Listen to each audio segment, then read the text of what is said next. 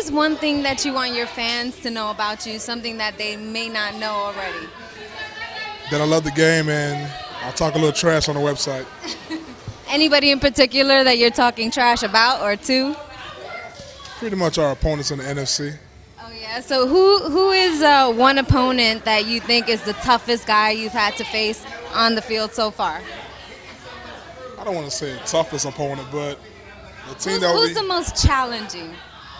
I'll pretty much say the Cowboys because they own us right now. So I'm gonna do a little trash talking because I hate the Cowboys. Okay. So who is one person that you looked up to when you were coming up in football? Somebody who you wanted to, who you idolized, or someone who was your role model? I'll probably say Orlando Pace because he was almost the first lineman to win a Heisman. So what qualities that he had do you think you share that you want your fans to know about you?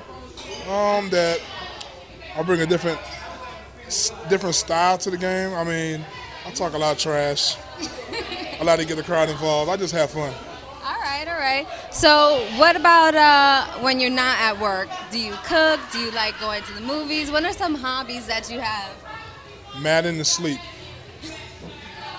That's all I do. Downtime, that's what he likes, the Madden downtime. And I sleep. You can catch me online. All right, all right.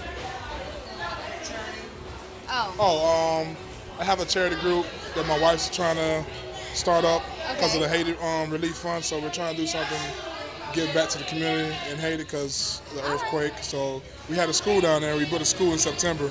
Wow. So we're trying to get everything, some donations, so we can get sent back to Haiti. That's fantastic. It's called PassionRescueMission.org. Excellent. And that's good? Oh. Well, since you don't cook, if you have, oh, you do cook? What kind I'm the man of the house. Everything that has instructions. What's your microwavable meals, hot pockets? 35 minutes, I'm good. So if you were entertaining people for dinner and you only had 3 other people to choose, past, present, future, who would you want to come over to dinner at your house? Bill Gates. Okay. Obama. No women? I'm all about business. Ah. I'm all about business. Hi. It's all about who you know. That's right. One more person.